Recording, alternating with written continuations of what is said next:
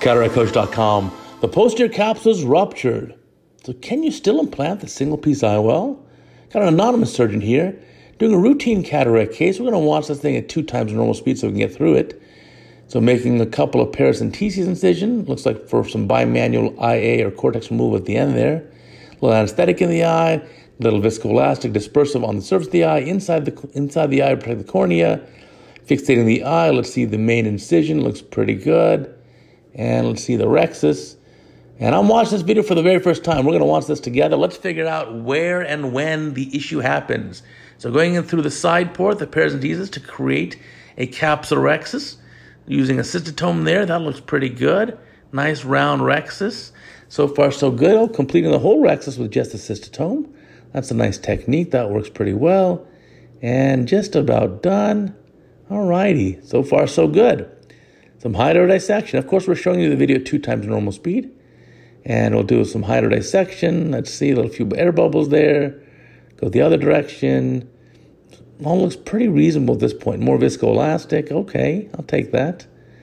And there's the nucleus. It's a lot of spinning. It spins. Okay, I get it. It spins. Now, let's see what we got for the phaco removal, the nucleus removal. Looks like a chopper going inside the eye, a phaco probe, and the technique's going to be a horizontal chop. Okay, looks pretty good. A little groove down the middle also, maybe to help. A little stop and chop kind of combo effort there. And then there's just a straight chop. Looks pretty reasonable. You're switching over to some smaller instrument, maybe a little Sinskey hook. Oh, groove again. So not quite a full chop, but using a kind of divide and conquer technique here. That works very well. Oh, now there's a chop. So good combination of techniques here. And time to remove the nucleus. So far, so good. Let's watch carefully. Quadrants are coming out pretty easily. Like that. So about half the nucleus is out. There's the remaining pieces. All right, little epinuclear shell that's remaining. Let's see if we can get that out too. Yeah, how about the epinuclear shell? A little bit more, almost.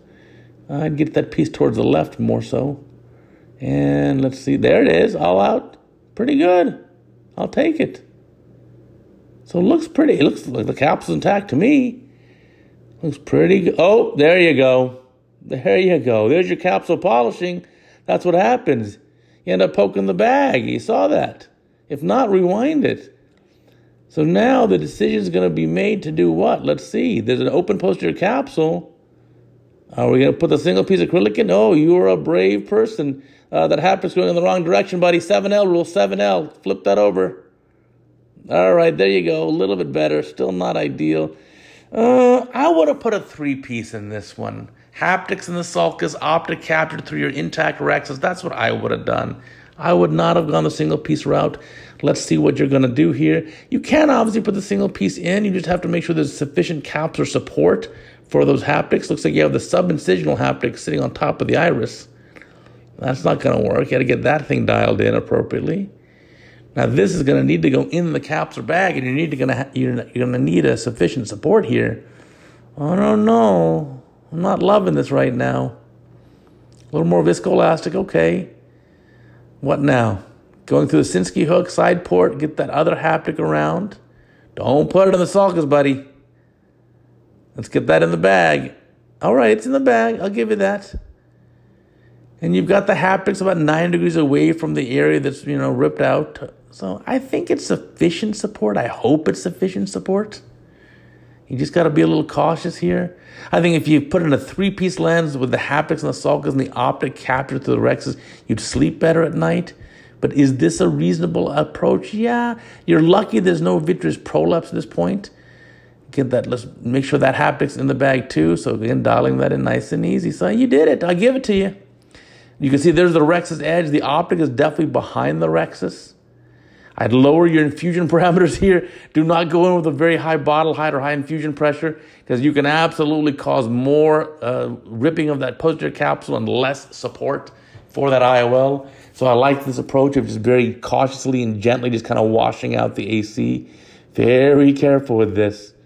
So this can work. This is an okay approach. It is a little risky. You're lucky there was no vitreous prolapse and the anterior hyaloid face is intact. But again, I think you would have been better off with a 3-piece lens, haptics in the sulcus, optic captured through the rhexis. But I will admit, in your situation, you did a good job, and the patient obviously has had a reasonable outcome. And per your email, the patient had a very stable outcome and has done very well. So all's well that ends well. And hey, just think, this patient's never going to need a YAG laser capsulotomy, right? Always got to look at the bright side of things. Thanks for watching.